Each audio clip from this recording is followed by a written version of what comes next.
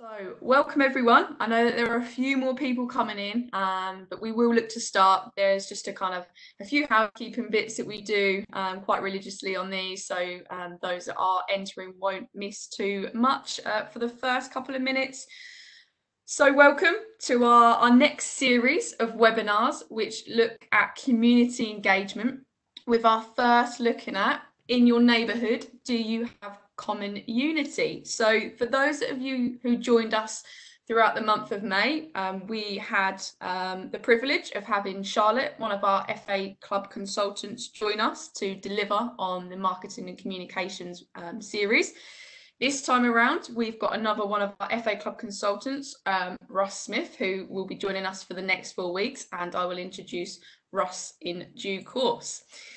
So, who am I? Who's this this strange individual talking to you on this Wednesday evening? My name's Danielle Warnes. I am the National Club Services Manager for the FA Football Association. So just over a year into the role now, my role is looking at providing support services and resources, guidance for your wonderful sales out there that look after the beautiful game that is currently at standstill, but the news is bright and things are picking up, which is fantastic to see. If you have missed one of our webinars, so this is webinar number 8. If you've missed 1 to 7 and you would like to find out more information, please don't hesitate to drop the program at thefa.com and email. Just a few housekeeping rules. Hopefully I've captured everyone before they've entered into the webinar this evening, but if your microphone does seem to be having a white outline through it rather than a red outline, please do look to click that and change the microphone outline from white to red. If your video camera is on, if I could just ask that you switch it off, nobody can see you, and it will just help with the connection and bandwidth. This is being recorded as we speak, so the clearer the content, hopefully the better it will be for viewing post today. As mentioned, the slides will be, as they have been for all webinars, emailed out to yourselves before the end of the weekend, so a nice bit of weekend kind of reading or recapping for those that might not have been able to join us this evening, or if you wanted to rewind and catch something that you might have missed. And any questions, there is an opportunity at the end of the webinar to have your questions answered by either Russ or our 2 special guests this evening, or myself if I can help. Please do pop them in the chat. We will look to monitor that throughout, so you might get a response during the webinar, but we'll try and keep them all towards the end so everyone is fully across the questions that are being asked. So I did just go through some of the webinars that we have done previously, but if there is anything on the screen that takes your fancy and you haven't been able to catch the webinars on these different topics, as I've mentioned, please do contact clubs program at thefa.com and I'll be able to send you all the relevant resources information. Just to add to that, we have now started to collate some really good case studies on some of these topics, so please do check out the link at the bottom right, and you'll be able to see all of these topics in real life scenarios in a bit more of a bite-sized chunk. Again, something that hopefully you'll be able to take away, share with your committee, and just capture more information. So as I said, this series looks at community engagement, and the topics obviously today are all about common unity, with next week looking at the power of your network and individual skills. On Wednesday the 17th, part 3, we'll look at the relationships, education and institutes that you can connect with, work collaboratively with, and hopefully support your club or league. And the finale on Wednesday the 24th of June looks at places, spaces and faces. I definitely suggest going away after today and try and say that super quickly 3 times and see what happens. But it's all around what happens in the wider community and how you can connect all of those 3 elements and your club, hopefully for the greater good of your community. So as I said, we were privileged last week to be joined by one of our FA club consultants, Charlotte, and this week and for the next 3 weeks we will be joined by Russ. Russ, the stage is yours. Thank you, Danielle. For those who might need some linguistic training, I am from the Black Country part of the world, so I will try to speak slow and with less yam tones so that you can understand what I'm saying. And thank you for hosting this series. And something that see on the screen, I've worked in coaching and community for 20 years, and as a lot of us, those things kind of twin together. And in my experience, I've kind of worked in a range of settings, really.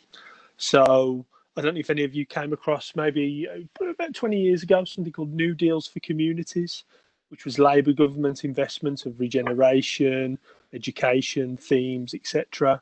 I worked on a programme on that with football, which was with the FA. That was in West Bromwich. I've worked in schools. I used to be a head of community and a sports kind of development manager. With clubs, we set up clubs. I also worked in other sports as well. So we set up a netball club and basketball club as well as football in those periods in Great Green in West Bromwich. Worked for West Bromwich Albion. And then, took a bit of a change and worked for a Sport England theme with areas of deprivation, again, predominantly in the Black Country. I work at university now, and that's predominantly through, it'll be different. I want to make a difference in the Black Country, but I'm also a committee member of a league. So the league I sit on is called the Stairbridge District Youth League. My two children play in that league too, in quite big clubs, a club called Cuford and a club called PS Olympic. And I'm a committee member there, and I've been for the last 3 years. And I help them out with football development as my overview, really. So that's just a little bit about me, so you get to know kind of where I'm coming from and to align in some of these things, really. So if we move to the next slide, if that's okay. We're going to be joined today by two special guests, as Daniel says. One of the clubs I've been working with over the last 18 months is Solihull Moors, and Becky will be on the line, so we'll get to meet her soon. And some of the things they're going to showcase to you today is the work that they've done off the pitch, so to connect more with health, employability, charitable work, stuff to kind of grow what they do. And these things haven't happened by accident. They've had to kind of map their assets, build connections and relationships to do that. So Becky will be talking us through that in a little bit, and then followed by my good colleague Luke. And Luke will be engaging that wider work that the County FA has done, but also, more importantly, how they support clubs like Solihull, or, for example, some of the work I might do in a league, etc., to kind of bring that community message together and the power that football can have and that wider outcome for community. Daniel mentioned the 4 webinars. The key really for this one tonight is a really good overview to get you thinking, maybe to share some of your bits at the end and get, curious of what is community, because a lot of the time, and maybe football's been a bit of the problem here, is what we may have had as community has been that charter standard status.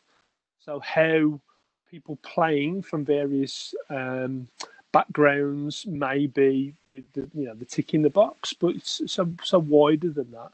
And to help with the growth, sustainability, networks and skills that you could have is a part of the aim of this series, to widen that.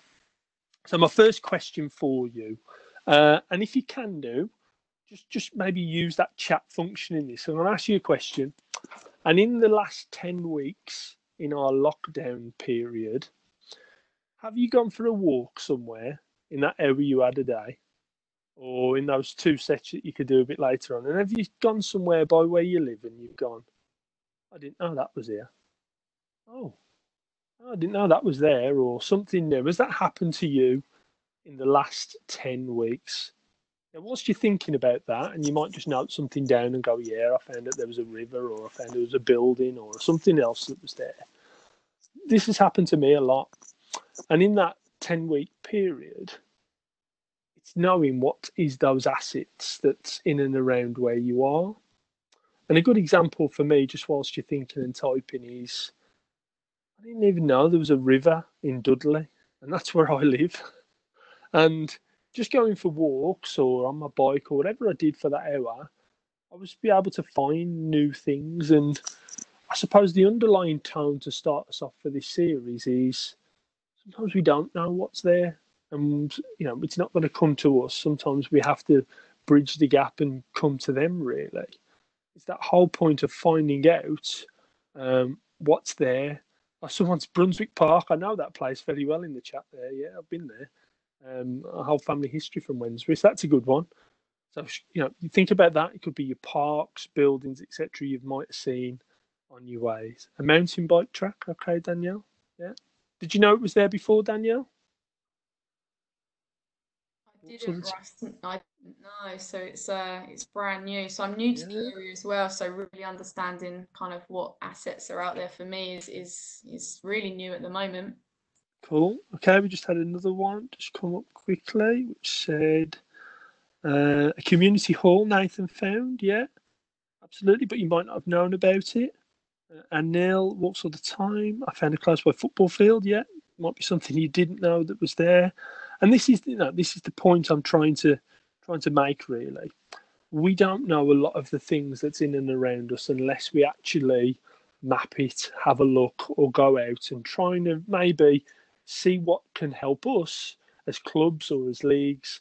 On the other way, well, how can they help us too as well? Simon, lots of things are new for you, yeah? 5 minutes here, Pats. So if we have that mindset going into what we're going to talk through, this will really help us because there's a lot of the world, and especially in the world of post COVID-19 and football coming back, where we're actually going to have to find these new areas, these new pathways, organisations, supports. Could be, one of the big ticking time bombs at the moment might be, linking into mental health as an example. And, Solihull Moors can explain a little bit more about that later, but we might not know about that because predominantly we're football clubs and we deal with people coming to play football. So it's that wider impetus that we're going to look into. And I'm going to share with you a little bit of a plan or a tool that you can build for yourself along the way as other clubs sharing what they do with community. Okay. So if we go to the next one.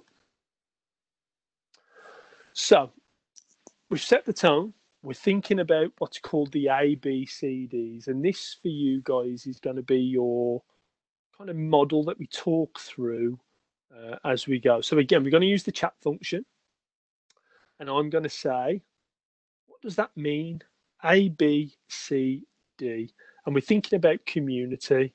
What do you think that is? And I'm sure Danielle can find a prize for the first person who gets it right. I'm sure there's a t-shirt knocking about somewhere. What are the A, B, C, Ds when it comes to community? Stick it in the chat box if you think you've got an idea and you could win a t-shirt. Approach, okay, good start, Anita. Thanks for being brave and starting us off. Inclusivity, yeah. I'm not telling you whether these are right or wrong, by the way. I'm just rewarding you for being brave and having a thought. Well done. Community. Oh, I think someone might have won a t-shirt. I'm not going to say who yet, though. Some good answers there. Just give it one more minute. Some good stuff. And they'll, yeah, well done.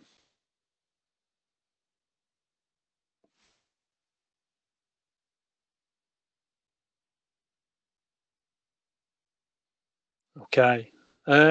Luke, I think let's have yeah, Luke Burton. Well done, Luke. Danielle, I'm sure you can find him a t-shirt or something, right? Asset-based community development is what the acronym stands for, all right? So if we go to our next slide, and what that means is what's in and around you, and how do you find it, and what element can it add to you and your club? So an example, I've used that picture purposely. Sorting the Lego, because the Lego sometimes, I don't know if anyone's got kids, it's a pain to sort. But if you put the greens with the greens and the yellows with the yellows and the whites with the whites and the blacks with the blacks, you're going to have it sorted in a way that supports each other or, complements. And that's kind of the key that asset-based community development's all about. And some of the bits about asset-based community development, just to help you out and set a tone for it, it focuses more on community assets and strengths rather than problems and needs. So rather than looking at the negatives that you need to plug, it will kind of help out focusing on those positive things that can complement each other. It can identify and mobilise individual and community assets, could be skills, could be about facilities, and also build communities from the inside out. And relationships is kind of the big deal that glues it all together. So when you put your yellow with the white, it's probably going in the right place rather than you just having all the Lego mixed up.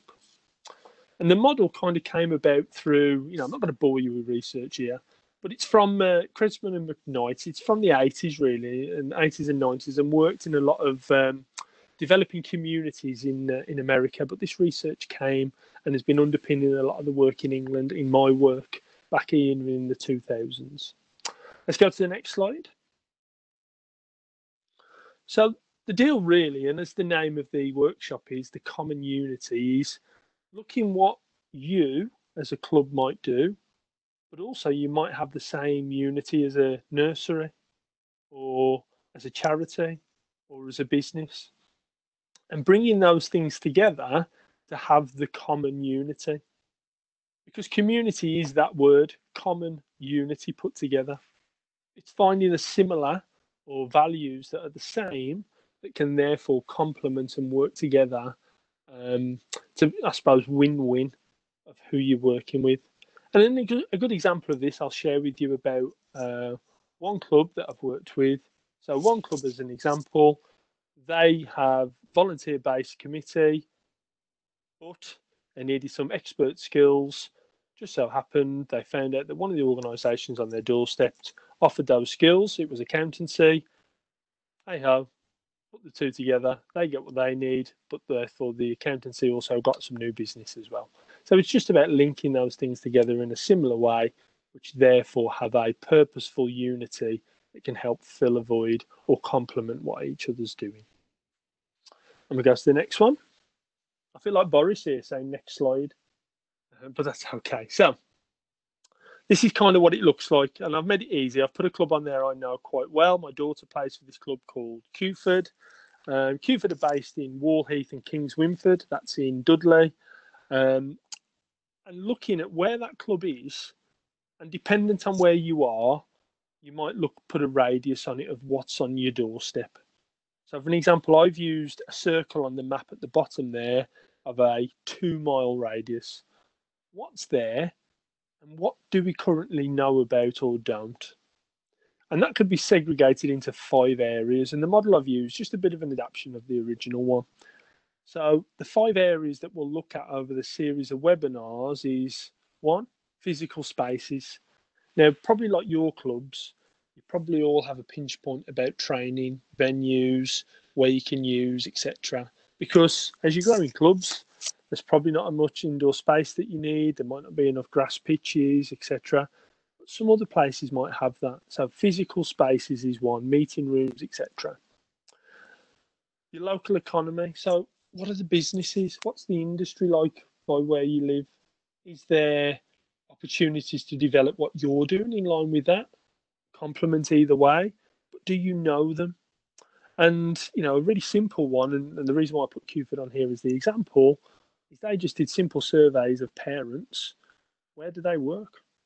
And those work things then became a local economy map of how they could develop more relationships with business. Now, that's just such a simple idea. It became what's called a Cuford card, and that just enabled discounts or other people to use, but hand in hand, it complemented and supported the club as well. So what's your business? What's your area like where you are? Individuals and networks. Now, this is a real key one. And next week, I've got a real good example for you to share about how using what's out there to help you. So we're going to be talking a lot about charity sector. We're going to be talking about organisations, but also other circles that's not football. Because sometimes in the football circles, we just get football outcomes and answers, which is fine on the pitch. But it's the off the pitch things that can help you grow, sustain, and really retain what you're doing. And there's a club next week who's going to tell you some of their good work that they're doing in the Greater Manchester region. Institutions. This for me, probably one of my areas of expertise, but really hard sometimes, isn't it, to get into schools, colleges, universities as the example, because sometimes it's about finding the right person, or do they have the right person or not? Sometimes it's quite time consuming because if you're a club with volunteers, whose job is it? Where do you find that? Sometimes it might be phone calls in the day, but yet you've got your job in the day. So it's going to give you a little bit of insight in how to work that better and get those shared outcomes that can therefore be helpful for what everyone's wanting. We're also going to talk a little bit wider about that, about working with the NHS, saving some money on society, so joint outcomes about well-being, mental health is the example, looking at provisions that your club could do that could save someone else some monies elsewhere. And we're also going to share some stuff about working with faith centres, police, fire services, etc., that can therefore help and complement both ways what your club does and what those institutions do. The final segment on there is heritage and culture.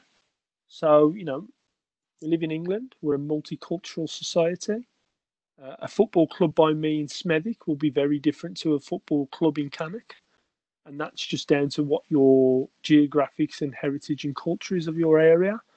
There are some clubs who've worked really well with that and developed partnerships maybe with faith centres, with leaders of that. And, just a range of different ways that football has complemented each other. And on our webinar with that theme, we'll be sharing some good examples of a club who's done that really well, linked with madrasas and faith centres in Lancashire. So that's a bit of the overview of what we're going to be going through. And hopefully it helps spark some ideas with what you're doing in your club and how in the future you might have a little action plan that can help. One thing just to touch base back with Danielle here is the Football Foundation and Sport England as the example, as kind of the major funding bodies in the sector, are really looking at how in the future partnership work with community will be a part of their funding strategy and how they help and support clubs, especially in football. So bear this kind of stuff in mind for your future developments of what you might want to do. Evidencing and developing this stuff will really help you. And the next slide. And the key message really to kind of underpin this is it's a two-way street. I can imagine that some of you have had banged your head against the wall that someone didn't get back to you. You dropped an email, you made a phone call, it didn't work or whatever. So it's looking at how you as a club also, use what you do in your services to complement other community organisations, institutions, etc., rather than just them complementing you. You'll tend to find if you have the win-win approach to it, you'll get the better outcomes. So what I mean by win-win is that if you get something, but they get something, you're probably more likely to build that longer-lasting relationship rather than you just having something and they not getting something back. But I think that's a pretty much of a given of a underpinning strategy, really, of what's happening there. So for us, really, this overview of what ABCD is, asset-based community development, is about looking at those strengths, looking at what's there that can complement each other, mapping, looking at the assets and mobilising where it might be needed, or on the other hand, where it can complement. It's driven from the community within itself. So looking at your club and where you're situated will really help. And if I could introduce my friend here, Becky, who I think's there. Say hello, Becky, if you're there. Hiya, you all right?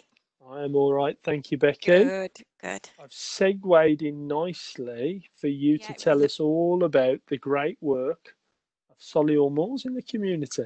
Yeah, it was a lovely introduction, thanks. And a lot of what you've said, I'm probably going to reiterate. Just to give you an introduction about myself and my role. So, as it says, I'm Becky Fox and I'm the head of community at Solihull Moors. I've been in post now for 18 months. So, still learning and it's ever evolving. My role is, I think, quite different because I am not responsible for any of the football side. So in some ways, that is a blessing for me when it comes to community. Just to give you just an overview of my background. So I'm social worker trained and worked in various fields from safeguarding to disability. And then I spent a few years managing charities. So that knowledge, I feel, has helped me in my role at Surrey Moors. So I'll just give you a brief introduction to Surrey Moors and what we wanted to grow. So I would describe the community and the club at Surrey Moors as a community-driven club, and it's accessible. So we pride ourselves on being friendly and being inclusive, and that has been our priority. So not only do we offer inclusion on match days, the normal things that you would expect to see at a football club, but actually we look off the pitch and look kind of at more than football, as I've said. So one of our priorities has been around engagement, and I know that Danielle and Russell have both touched on it, but our priority in order for our community to grow as it has done has been around communication and dialogue and collaboration. And I would say that has been kind of the best thing to grow what we do, what I'm going to share with you about. And the key for me, if you're just starting looking at how to grow, I would say look at partnerships, talk to your council commissioners, talk to your NHS, look what's out there, use not only your fan base, but use kind of schools and other community providers and partners to show you where there's a gap or where you can work together, or actually where you could provide something a little bit different. Another thing that I found useful is looking at local businesses, because a lot of them have social responsibilities and they want to help you. They don't want to reinvent a wheel. Sometimes they want to work in partnership with you or get you to do something on their behalf, and that helps because none of us have a bottomless pit of money, do we? And we want to use that investment wisely. Oh, sorry. Yeah, I'll go into the NHS stuff a little bit later for you. I just saw that question.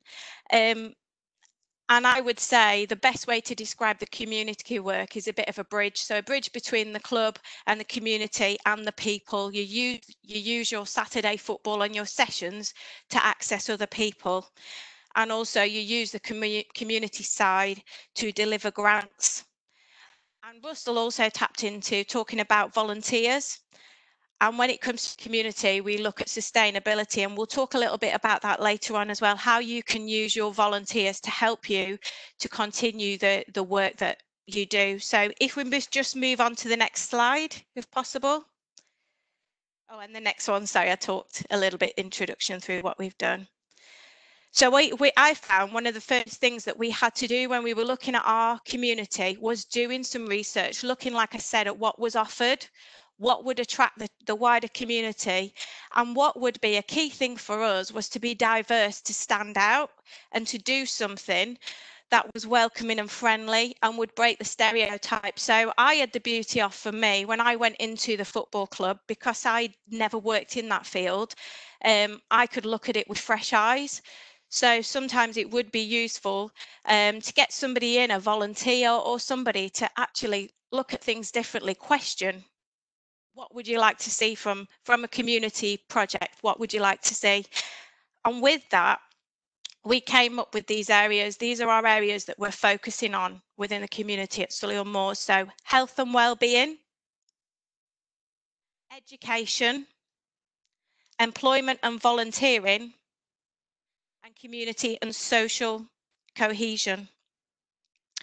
So you might think, well, where do I start? And I'm not going to talk a lot about football tonight, but obviously we used our obvious audiences to generate interest and to get the word out and to get those conversations flowing, and using things like, if you see over, I'll give you a little bit of the next slide. If you see, we used our youth and juniors because we'd already got that existing work going on. In order to attract others, we talk to parents, we talk to grandparents, we talk to the kids themselves, what they want, what they did outside of school, what they'd love us to do within the club that wasn't just football. And we got intelligence. And we also used some of our players in our football and education who'd come from our youth and junior teams to be part of our community volunteering. So they came and helped us with running football sessions, and in return we trained them in level 1, or that offered them other employability aspects. So that's how we kept some of our continuous staff and our volunteers. And then the other group that was an obvious group to help us, can we have the next slide, was our Ability Counts group, which at Surrey Moors we pride ourselves on. We have a good disability squad that ranges with a range of disabilities and a range of groups, and we've been able to grow this and expand this and almost tailor it. So that's a lot of what we did to initially start in growing our community. So we'll go to the next slide. But one of the things that we did find, that even though we were delivering on our football and education, our youth and juniors, and our disability, like Russ said, we had to do that common unity. We had to blend our values and our aspirations as a community. And our aspirations were around inspiring, engaging, and educating. And therefore, in order to grow our community, we set up and developed our charity that recognised what we'd done, but also recognised that we wanted to grow more and we wanted to offer more within our local community. We found that it helped doing a charity because actually it was the obvious, it came with the obvious, it raised our profile, it brought in funding, it helped when we wanted to talk to local businesses about sponsorships of certain projects, but also it grew a partnership working. So we found that other charities wanted to work with us. We found that actually it was easier to determine what work was already being done that we could tap into and support, and also where there was gaps in the market. We worked obviously within the club doing the more obvious things like feeding projects, like food collections on match days, like doing sponsored events for Help the Heroes or other charities to raise their profile as well. But also it enabled us to put more opportunities on for all. So that's why we formed the charity, that actually our values would be spread across other charities, but also it would give us more scope for growth that wasn't just around football or sport, it was around community cohesion and engagement. The next slide, if possible. So some of our activities that we do within the charity and community, and some of them, are a little bit textbook, but I'll talk through some of them that we're doing a little bit different, that makes us kind of stand out a bit more, and why sometimes people are engaging with us a little bit more. So within Solihull now, we're in 25 local schools, and that's not just offering your generic breakfast clubs, lunchtime sessions, or after school clubs, but also we have kind of targeting projects. So we have 6-week projects that we're running within schools that talk about anti-bullying, healthy lifestyles, supporting attendance, supporting reading and writing campaigns, and other projects like that that aren't necessarily about football, but we use some of those football cores to help. So each week we have a 6-week program that we deliver. So it could be healthy packed lunches, it could be exercise, it could be, even in one of the sessions, we teach mindfulness and mental health to younger children to help them cope with what they're going through. And within that as well, our community staff deliver it, but we also use some of our football players to come in as mentors who've done training with us around mental health and peer mentoring, that they come in and the children look up to them, the young people look up to them.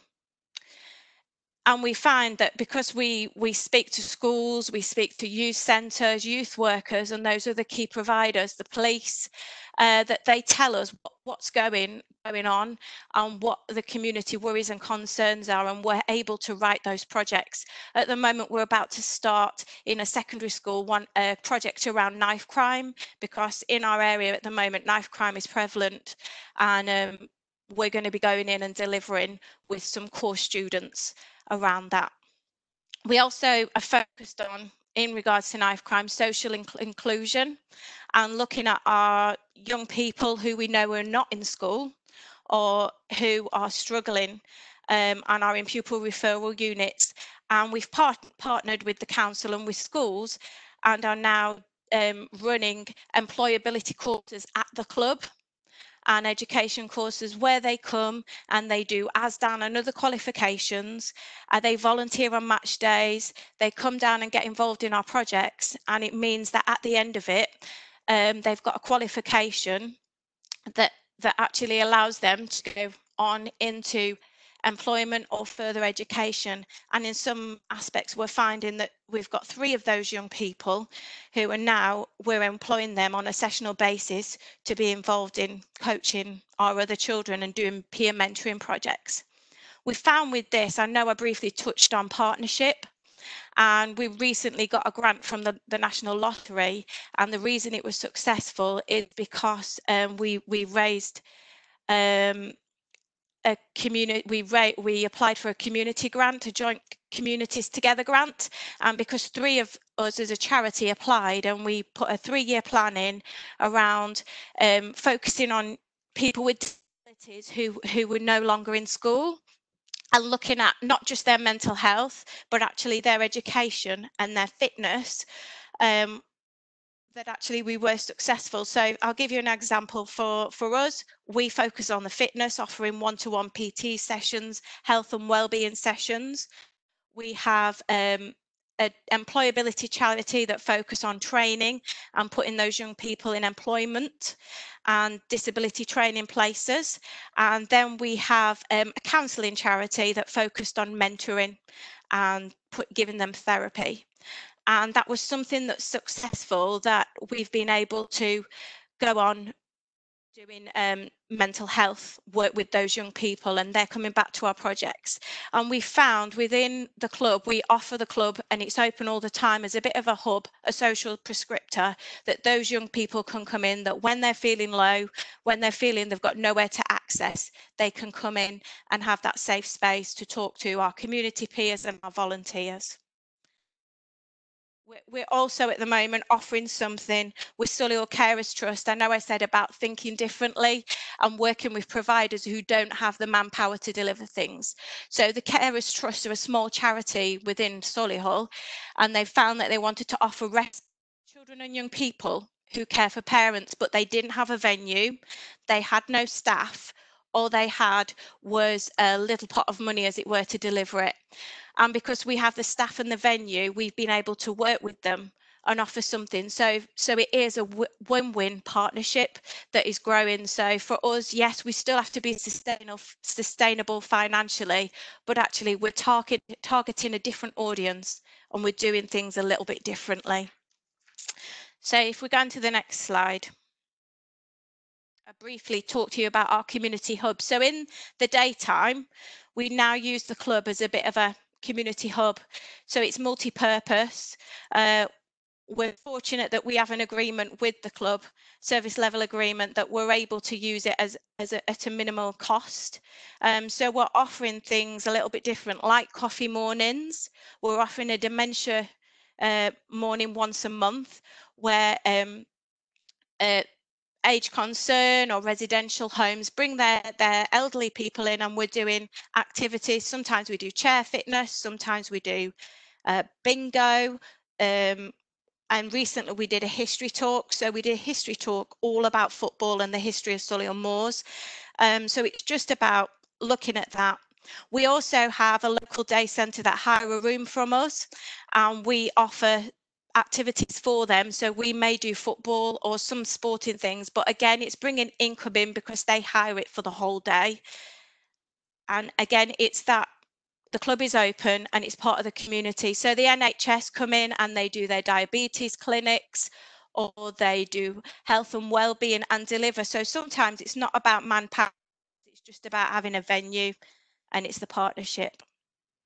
We also do the simple things like food collections, or in a partnership with a local charity that deliver food around for the homeless, for those low-income families. And then we also are just about to start a play and support group for mums, because one of the obvious gaps that we had was that fathers were coming, and we were having predominantly males who were using the club all the time. So we've made one of our bars a little bit more friendly, that it is a coffee room where mums can come straight after school, because that's one of the important things that we found. Actually, if we put something on first thing in the morning, we have local schools near us, that actually the mums will come and have a cup of coffee and bring their toddlers. So again, it's another audience that we haven't used before.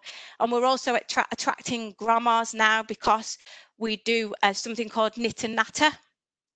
So Rush, you might want to come along to that when we're able to start up again and have a natter.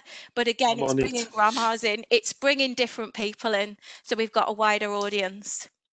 And another thing that we found, when we initially were a charity, not all the fans had heard about what we do as a community. And then when we got our charity status and we were able to use that, actually fans know a lot more about us now. They're engaging with us a lot more, and actually they're coming up. We've got a good partnership with the supporters club, who are actually putting on quiz nights. Recently we did a ladies pamper night where we did shopping and beauty treatments and a gin and tonic cocktail table. And actually we're finding that our funds increase, which means we're able to put more back into the community. Touching back on one of our biggest successes that has been recently, has been around our bereavement groups and our mental health. So we found that we wanted to do something predominantly within mental health, because we'd had a lot of inquiries about it, and people contacting us saying, did we offer anything? Could we signpost to people? So obviously, mental health and bereavement wasn't our expertise, but within partnership, we were able to talk to Surrey Mind, who were wanting some support around football. So what we did is we offered our club and our coaches, with a little bit of funding that we jointly wrote a bid, and our coaches coach for a session, and then we offer the club, and the Surrey Mind mentors come and they run their sessions there, their groups there, that actually the guys can come without that taboo of having to go to a doctor's clinic, having to go to a hub where people know why they're there, and they're able just to talk, but also have that fitness session that actually not only looks after their body but looks after their mind, as their mental health, and gives them kind of a positivity and a sense of confidence and achievement that they're doing something. We also, alongside that, spoke to Sand United and a local dads group who had been kind of wanting something where they could play sport and actually be around who'd experience bereavement. So again, they come, and it's run through our volunteers again. They come, they have their football session, and they've recently just joined a football league that actually they're not just having that time away from home to train, but actually they're playing other groups, and they're kind of not isolated, but actually they're included within, other groups and other football teams, which has been brilliant, and we've seen that grow. And I think one of the successes again of that is actually because we've just offered the club is there, and the guys can talk and do those social conversations without the obvious why they're all there. I think, again, touching on it, without volunteer input, we wouldn't have the manpower to help at every session. And it's really important that you get that right, and actually that you look at how you engage with fans to keep them, to use your local fans, use your local volunteer forums. That's one thing that I've learned the past 6 months, is actually I've built up a good relationship with the local Solihull volunteers committee, and they kind of signpost and bring volunteers to us that actually are staying. And where I struggle to get things done sometimes around social media, around evaluations, collecting that evidence, around stats, they're able to help, as well as those who do the physical helping with the delivery of the sessions. So I would say the greatest things that I've learned about pushing our community and looking at how we do it differently is actually take your football glasses off, look at what's out there and what could be achieved. You know, make your community hubs a little bit more friendly. So the reason we're getting women through the doors now to the mums and toddlers, to the knit and natter, is actually because we've changed one of the rooms. If you can, you know, make it a little bit more friendly, user friendly, whether that's putting a comfy sofa in or actually making sure that you can get tea and coffee, or that actually there is a quiet room where you can deliver those other things. I would say try something different, think outside the box, you know, network and partner with other charities, with other communities, talk to your funders, and then make it accessible to all.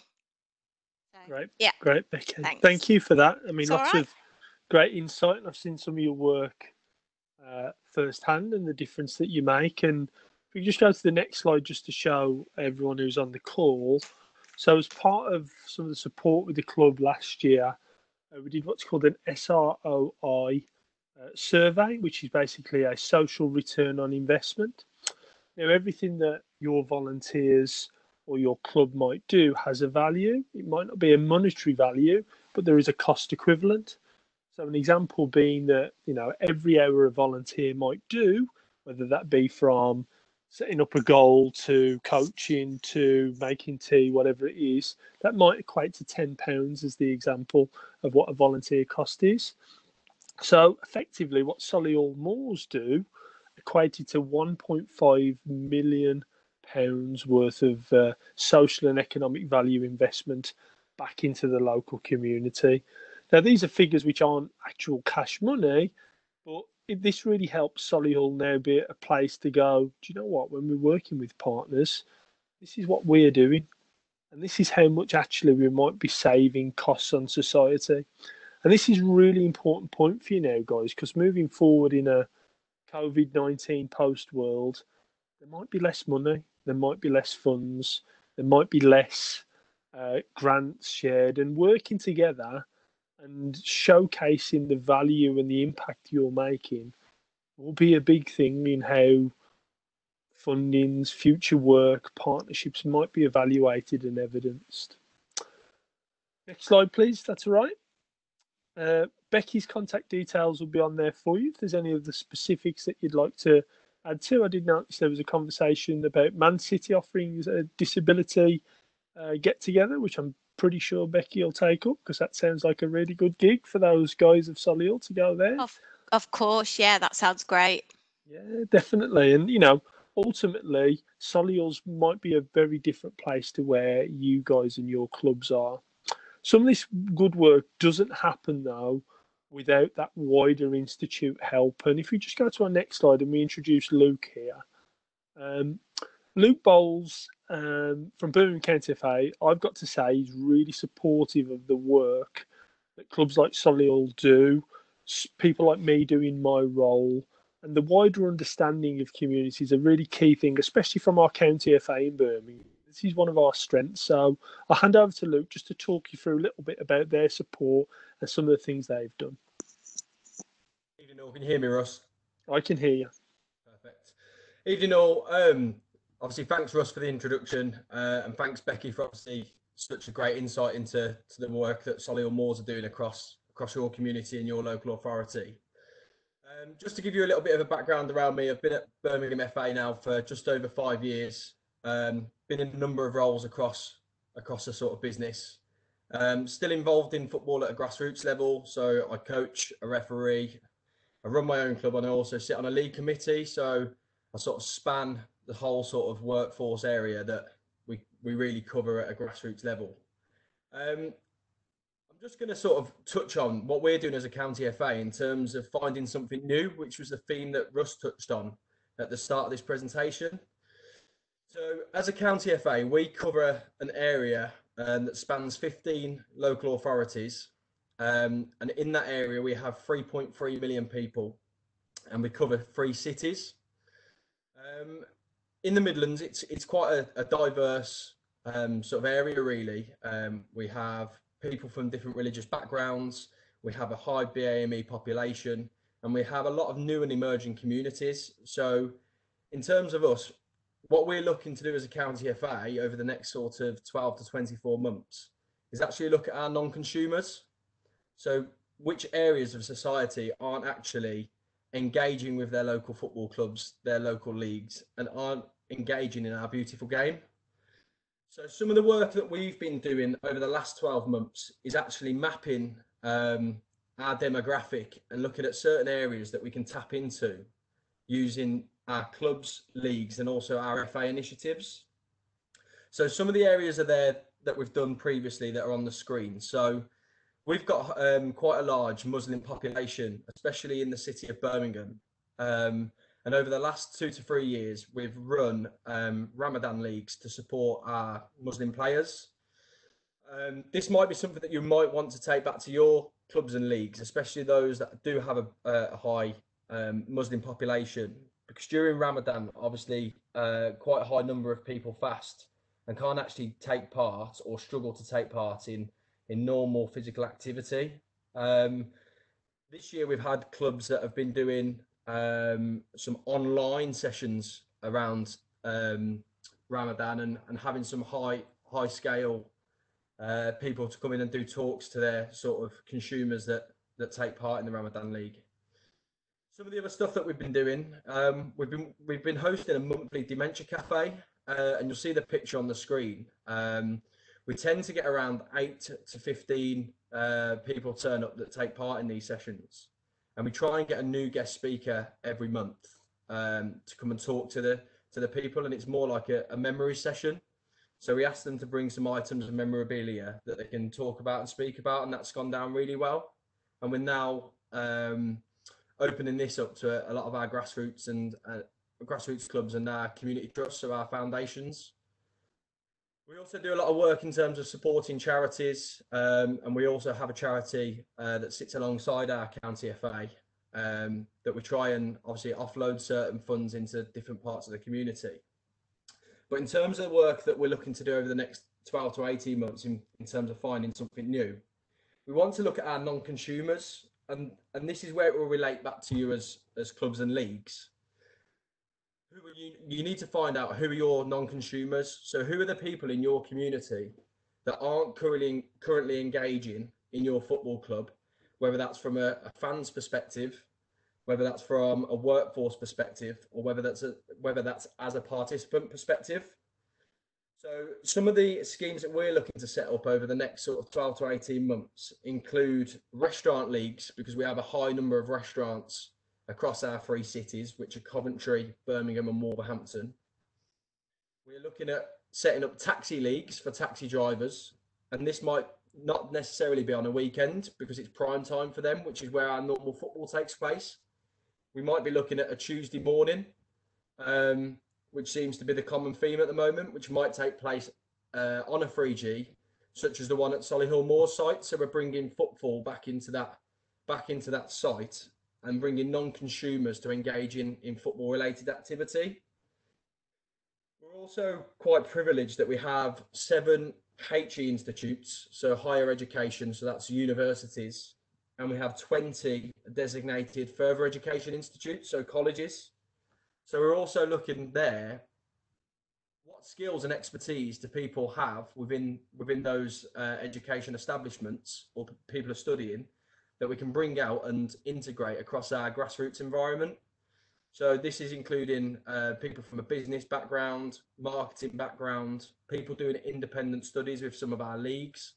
So if the leagues have sort of key themes that they want to try and investigate or discover, then people can come in and actually do this for you. One of our most successful initiatives has been our business league, and this might relate to obviously you as football clubs and also leagues. We have 30 11v11 teams taking part in our business league, and the good thing for us is we've been able to make commercial partnerships, but we've also been able to find businesses that can actually benefit our grassroots clubs, and have been able to put offers out to some of our grassroots clubs from the partnerships we've made. Some of the businesses are actually attached or span from some of our grassroots clubs, But longer term, if the business league continues to grow, and this is where the leagues that are on the call, this is something you might want to talk about with your county FA.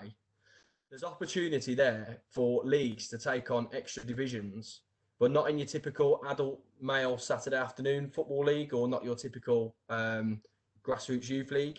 It might be extra divisions actually catering for these non-consumers, because ultimately you're already running football leagues and you're the people with the expertise on how to run leagues. Whereas a lot of these new and emerging communities actually won't have experienced what we call traditional football before. So by working with our established clubs and our established leagues, it can help them. It can help the participants have a platform for football without having to actually start all over from scratch. So it might be worth engaging with your county FA to find out how, as a club or as a league, you can potentially support some of this new activity that might be within your county FA's operational plan for the next season. We're quite fortunate because I'm going to refer to Solihull Moors because they're on the chat. But essentially, as a county FA, we've started a number of over 45s walking football leagues, and obviously the business league. And Solihull Moors have been fortunate enough as a club to take some of these non-consumers, as we'll call them, in-house and actually affiliate their teams under their club banner. That way it brings in people under the Solihull Moors name and exposes them to the club and the offer that they can provide. And this in turn supports some of the charitable aims that they have. But ultimately, what I'd suggest that you do as a club and league is actually engage with your county FA, because we do have fresh ideas and we are willing to listen. And also have a look at actually finding something new in your community. And actually, could you be the person that influences a startup or influences change? But apart from that, I don't want to take up too much time. But if anyone does want to get in contact directly, then I'm sure Danielle will share my email address around when she shares the slides. And if you do want to chat for anything further, then please feel free to drop me an email. Thanks, Luke. I'd probably say, in terms of my multitude of hats and roles, the help and support of the institution to kind of join and fill the gaps is really good to have, because it could be that sometimes you as a club, you have a relationship that might only be for discipline, as the example with your county FA. If you've got your county FA support for workforce development, etc., it can make a big difference. Some of the initiatives, especially in my committee role as the SDYFL, with Luke, have been really helpful. But also in that community bits of my football life, that's football development, whether that be university, whether that be grassroots, whether that be for regeneration, that can really make a difference, that they can help to plug the gap there. So thank you, Luke, for that. Next slide, if you don't mind. So let's go back to what we said. Tonight's a really broad overview of the next 3 webinars. We're really going to be nailing down on some of the areas of ABCD, asset-based community development. And we're really going to unpick next week the power of individuals and your networks, and those business and that local economy and the difference it can make. The club we've got next week is Ashton from Greater Manchester. And some of the work that they've done really underpins, backs up and complements what you've heard tonight, using voluntary sector organisations to help you with your workforce, using business to complement and make new relationships. So you're going to hear about that next week. The following one from that on will be about working with the schools, the colleges, police, NHS, unpicking a lot of the things you've heard today. And I've noticed on some of the chats, which we'll have questions soon about, how do you work with the NHS? How do we make that happen? And it's not through luck. Some of the expertise there actually helps them save money. So it's more likely that they might use you with partnership and you use them.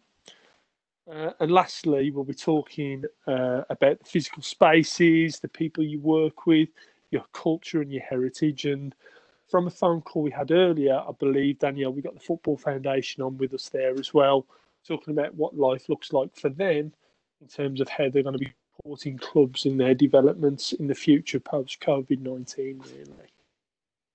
And our next one. So we're opening the floor. Daniel, I'll put it back to you if there's any bits where we kind of link back to our audience here. And I thank you guys for listening. Hopefully you could understand the Black Country tones. You can now know the difference. You heard Luke, he's a Brummie. You heard me, I'm from the Black Country. It's very different. So if there's any questions that you'd like to know or ask, I saw some on the chat. Now is our time. Thanks, Ross, Becky, Luke. Huge thanks. I think it's been echoed in the chat. So really well done, guys. Some really thought-provoking information that you've shared this evening. That I think a great summary here by El Dorling is just around the fact that you've enabled very thought-provoking ideas that have given a different slant on our traditional roles as clubs and leagues. So I think that's really powerful. So big well done to you three. So as Ross mentioned, there are a few comments and questions in the chat, which is fantastic. So as we rattle through them, if anything pops to mind, please do pop it in the chat and I will direct it to Becky, Luke or Ross. So let me try and go to the top first. As you mentioned, Ross, and we'll start with that one. Anita's asked the question, how would you include the NHS and what sort of collaboration could that look like? So possibly both for yourself, Ross, and for Becky, because obviously Becky alluded to a few NHS initiatives as well. So I'll start you off and then I'll hand over to the person that knows more than me. Right. So I don't know about that. Great question. Ultimately, one of the terms that you may be aware of or you may not be is what's called social prescribing. So this is kind of a new term in the world of sport development and, community asset planning, really. And what this means is most people that go to the doctors don't need the doctors. They just need more connection, a bit more physical activity, and maybe some support there. But if you think about how much it costs to go to the doctors, then social prescribing is about using that money better. And most NHS trusts and partnerships have social prescribing contracts aligning with some of the work that actually doesn't need to happen in the doctors. So an example being someone who might be recovering from an operation might be at a point where they don't need a registered physiotherapist. They might just need some activity that could be done at your football club if you have that provision for. So an example, it could be walking football as the example. Now, if you're in a place that offers such services and signposting, this will therefore put your club in a good place to be an NHS partner. And it's just about mapping what you can offer and what you can do in line and making sure that your doctor's surgeries and your NHS trust and partnership know about them. And it's an easy segue to happen because what you're doing does help reduce inactivity, obesity, reduce mental health, aligns in with some of the bits around recovery. So it's a wide range of things that you can do, but to map it and just get in contact with your partnership managers from the NHS. Now, Becky, tell us about one of the programs that you've done and how that worked. Well, did you get in contact with them? How did it work? Yeah, so one of the projects that we ran a few months back, I made contact with the commissioners in Solihull Council. So and shared with them around what facilities we'd got, how we wanted to engage in the community, and shared our strategy with them and experience. And I was introduced to the commissioner who, in regards to health, and asked her where there was gaps in the market, what the council's priority was around health. And the commissioner had said that obviously one of the priorities was around getting males into exercise and dealing with obesity. So I was able to share with them we do a project called Moore's Vitality, which is a bit like Man versus Fat. So we offer training, we offer health sessions, and just help promote healthy lifestyles, keeping active and losing weight. And the council referred me to obviously the health commissioner, who in turn said, can you run a project for us? And our posters and our course was shared to GPs within Solihull and practitioners within the hospital, and we had a group of males who came to us. And from us running that project, actually more GPs and more directorates heard about us, and local charities like Diabetes UK. So that's why we've ended up hosting things like a diabetes clinic down at the club. We hosted something for the British Heart Foundation at the club. And it's simple things like that that actually we're getting to know different NHS priorities and different commissioning priorities that actually we can tender and write bids for, or we're able to say this is what we already do and get referrals directly into the clubs. And it might sound scary, the word commissioning and stuff like that, but ultimately, if you start with a small project and you show it's made a difference, these networks of doctors, NHS charities, etc., it's just like football clubs, but they're working in with health. They'll talk to each other and they'll recommend and signpost, which will help you if you've already done something and can showcase what you've done. I would agree with that and echo that. And if you can get it out there, and this would be a helpful hint for you, if you get one little project that you think, oh, it's only a couple of weeks, or actually it's just one session, but actually if you get that right and you get that evidence that, I know we're all busy in our jobs, but actually if you get the time to share it on social media, to actually tag other charities and other bits, in your name does get further, and the work that you're doing and your reputation is built. I agree with that. And listen to the work, the webinar about institutes, because you could get your universities to evidence it for you as well. But that's a different bit. Should we go to the next question, Danielle? Yeah, I mean, that's very streamlined, because we've had a really good question from Stuart around the approach and contacting schools, and almost what's the best method to kind of get into schools, because sometimes it can be quite difficult. As with everyone at this moment in time, things are really busy, and sometimes schools with other organisations maybe find it difficult to have some spare time to open the door and have conversations. I mean, we've got a really good answer from Anita around just working with your PE department in schools. But Russ, I don't know if you want to elaborate any more to help Stuart out around that approach into schools. The best way to get any acknowledgement from any school is to find out how many of your kids in your club go to that school. And once you've got that information, I'm telling you now, your people who are in charge there will listen to you. If it's just we are a club, blah, blah, blah. If you know that, say, for an example, 27 of our students are of this club, etc., then it's worth knowing that, because schools are measured differently. And some of them are measured on some of their social community remits as part of Ofsted. But I don't want to give you too much away here, because we're going to be talking about that on our third webinar. But I'd probably say the best win for me is find out how many of your kids in your clubs go to that school, and I think you turn heads and you get more attention. Brilliant, thanks, Russ. We've got another great supportive comment as well, just saying maybe get in touch with your local council. This is what one club did. I think it's Coville.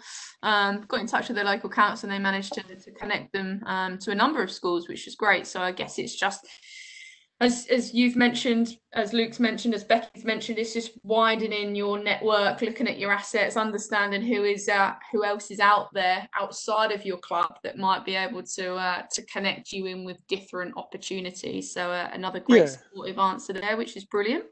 I suppose I'll just add to that with a bit about schools is sometimes, clubs' contact with schools is about what can they do for you.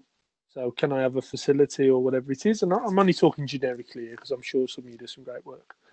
But it's the other bit really. What can you do for them? Because that widens it then. And a lot of good examples I've seen in the past, and Luke might be able to jump in on here, is where actually clubs have used what they have really well, those good coaches, role models, mentors, etc. It can actually benefit the school too, with kind of that signpost provision or complementing what they do. I mean, Luke, in your past, good examples you come across? Yeah, I think there's quite a few good examples, really.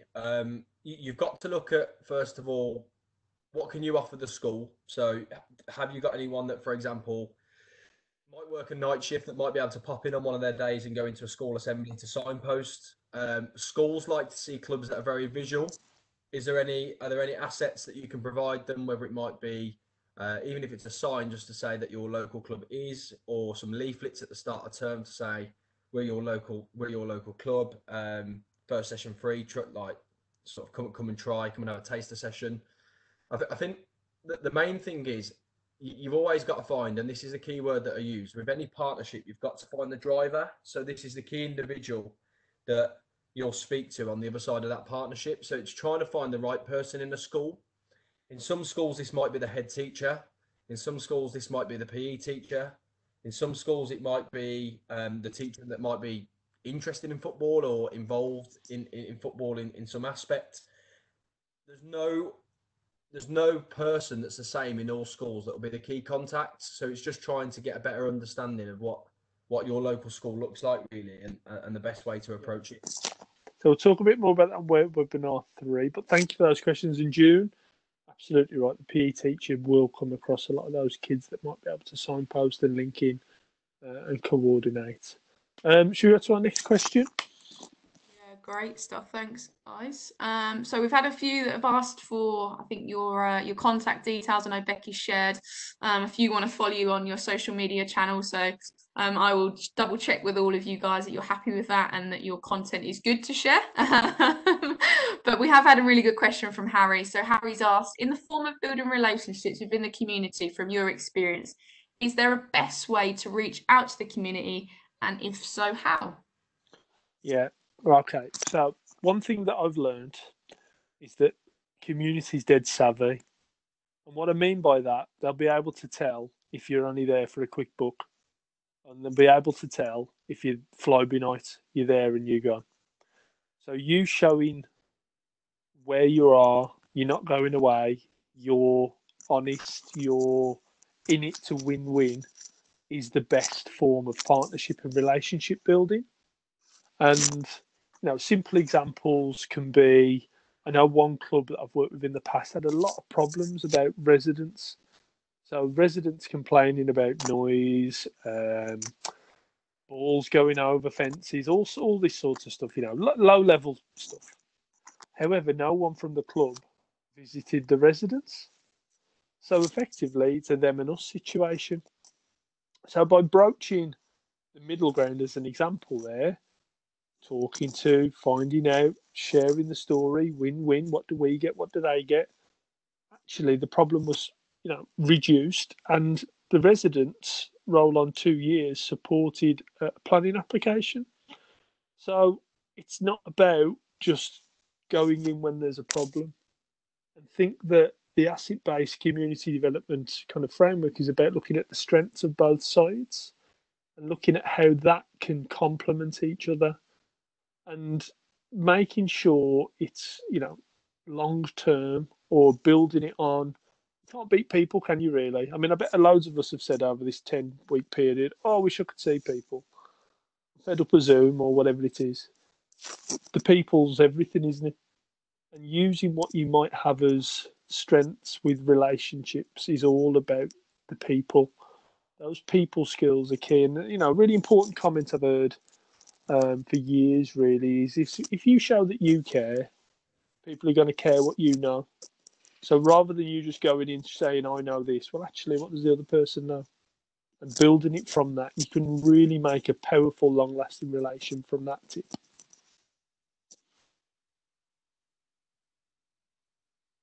Thanks, Ross. Harry, I hope that answers your question.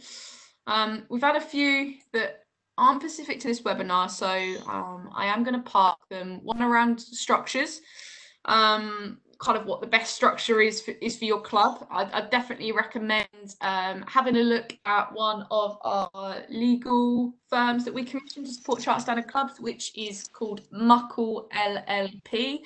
It's on our website as well, thefa.com/get involved /players/clubs-league. So obviously really short, but it is on the front of the presentation. That just gives you some guidance around what different structures are out there. and helps you weigh up the pros and cons of all of them. So I definitely recommend that if you're looking, Kieran, at different structures for your clubs, check that out. I've also had a few around facilities, just asking questions around them. Again, good resource to initially signpost to is your local football facility plan. If you haven't heard of them, I would definitely suggest reaching out to your county FA. There will be a lead there that looks after facilities. So please do have a conversation with them. But if you can look at the local football facility plan for your local area or your county FA, that would be a good starting point just to understand maybe what the future vision is in the local area for facilities. I guess some of those questions have been around Becky's presentation on Solihull Moors Foundation and obviously being a charity. So it's obviously really sparked some thoughts there around how clubs might structure differently, and obviously the use of a great facility and just maximising different connections and ways and means of delivering kind of football and additional outcomes in other ways. So really good questions, definitely around the topic, but I would definitely recommend those two suggestions of Muckle LLP. Yeah, go on, Russ. Sorry. Just to add, so yeah, please do. Next week's webinar, data is king. So we're going to share a lot about that, about skills, networks. How do you find out about stuff? Because sometimes we just operate in the world of football, and we don't know, and then we might have a chance to apply in for some money or grant or whatever, and then we're asked the question, well, what you need, and then you're like, well, I don't know. I've got to find all this information out from wherever. But it is all there. And one of the things we will be sharing next week is about those skills, those networks that you can get into, that, for an example, can tell you population mix of where you live, facility plan, like you've mentioned there, because the Football Foundation facility plan, when I read the one at Dudley, I was like, never knew that. And I learnt stuff because it's all there collated for you, but sometimes it's like the wood for the trees, really. And if you're a volunteer or you're part of a committee structured, for an example, you might not ever see it, but maybe using those skills and networks to build that base of evidence you've got will really help you with the community outcomes that you're trying to get in the future, really. So we can touch base on that and share some places like active partnerships, for an example. And football doesn't work that well in my experience with them. And these are Sport England funded organisations in every area of the country, which has so much data and insight that can help and shape you to your future work to get more people active, more people playing, mental health, etc., etc. But you wouldn't know about it unless you went out there to look for it. So we can collate and help you out with that stuff as well next week.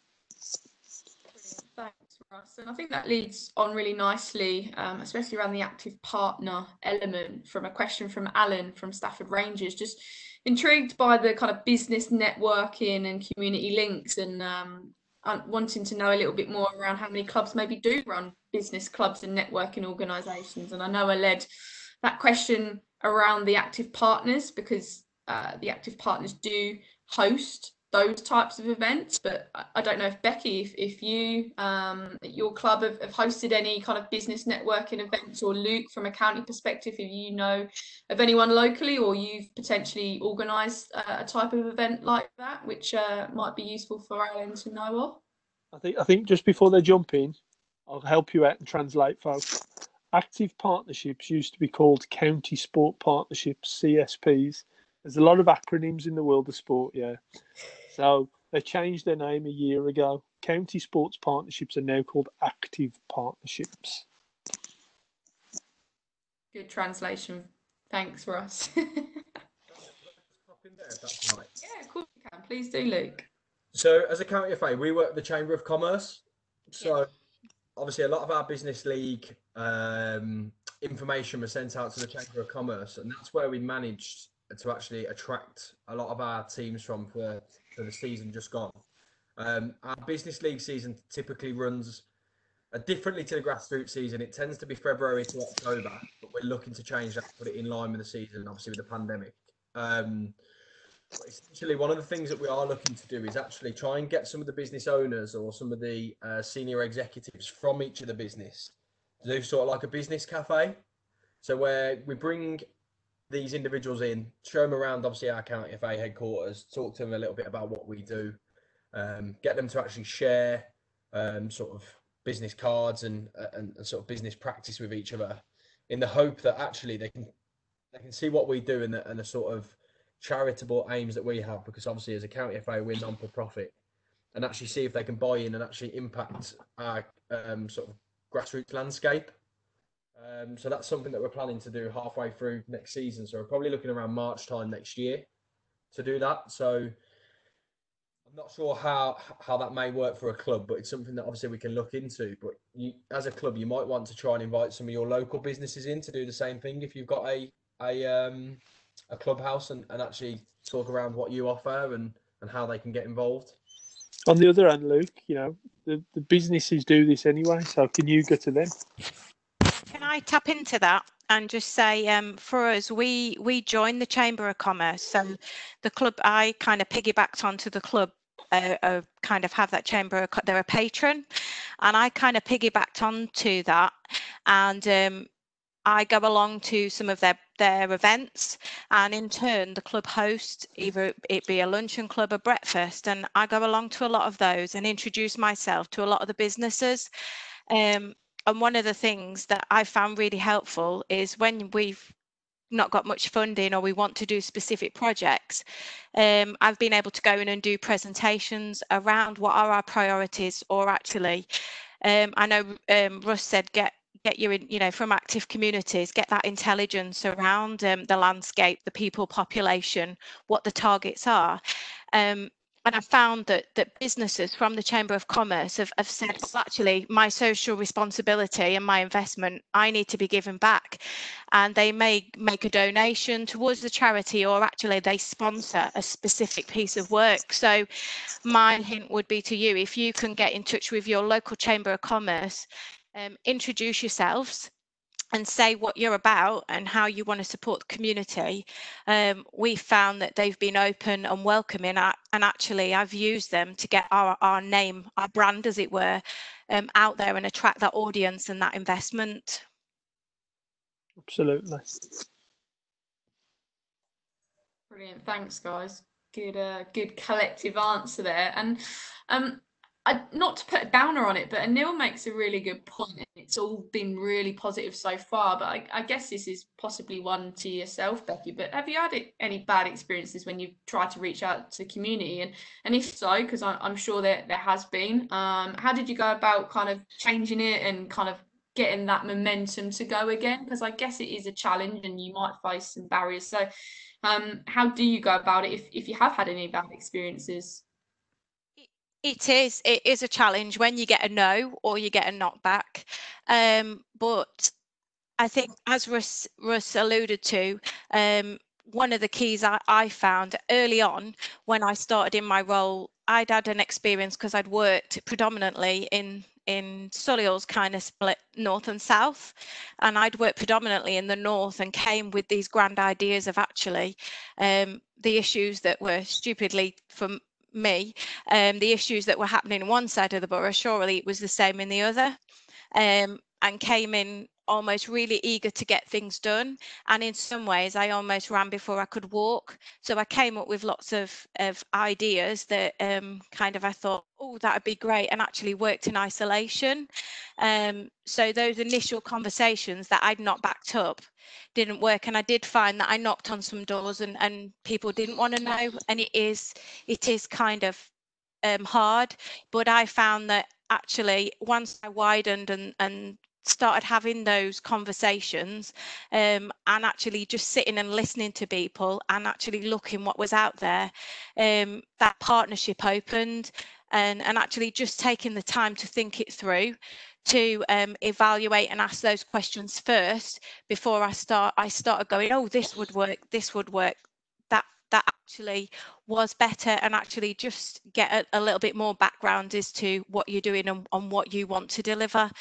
And as I said, just having those key conversations and those partnerships, and being, in some ways, once you've got that idea and you've got those partners, making sure you look at, as a community, what you can be strong in delivering, because to build a community, as Russ adhered to earlier, it's no good kind of saying we're going to do this and we're going to do this and you can't deliver it. That would be my key thing. Make sure if you want to work in a specific way or you want to run a specific project, make sure that you almost have that plan before you get the funding or you get the go ahead that actually does make it sustainable, that you are able to deliver. But also be prepared to tweak it a little bit, that actually if it doesn't work right straight away. We found when we started delivering some of our projects around the elderly coming into the club, we thought it would be quite easy, you know, invite them in and it would work. But actually each week we had to tweak it because we hadn't thought a certain way around, well, actually that person might not like that or they might not like that activity. But every week it's learning and it's changing it and being adaptable. So I would say talk, do your research and be adaptable, and then it will grow. I think to add to that, just to finish that one off, is not everything's going to work. So the topic of this webinar is: do you have common unity? Some organisations you ain't going to have common unity with yet, but don't shut the door. Keep the door open, because when things are maybe going well, then they might be chasing you, and that's okay. And not everything's going to work first time. And think of it as you've found the common unity, but it might not have worked yet.